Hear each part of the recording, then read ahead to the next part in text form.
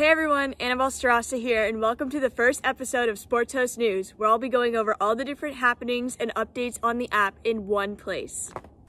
To start off, I want to welcome the new college fan group members from the Tennessee Rowdies. We are so happy to have you here on our platform.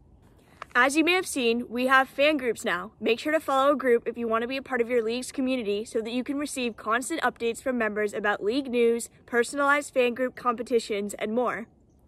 Speaking of competitions, I want to update you on one of the most exciting forms of engagement that we have here on SportsHosts, where you can win real prizes and have some competitive fun. Game 1 has concluded in the EPL Survivor Challenge, and Hiago Salab is our winner. Congratulations! Game 2 started last week, however you can still be a part of the competition and earn points, so join now for this weekend's match day. For our most valuable fan competition, here's the updated leaderboard after week 2. Congratulations to the top 10 competitors, and there's still time to join in if you haven't yet. We are also giving out fortnightly awards to Denise Cantu for most engaged user, as well as Jake Lipskin for top recruiter. Congratulations, Denise and Jake. The NBA Gauntlet also starts today. Be sure to head over to the NBA fan group to join. We hope you enjoyed SportsHost News, and make sure you RSVP to our event this week. SportsHost presents GOAT Talk.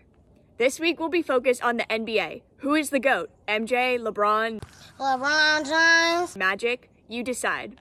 We are so happy to have you here in our community, and remember, no one fits in, everyone belongs. Cheers!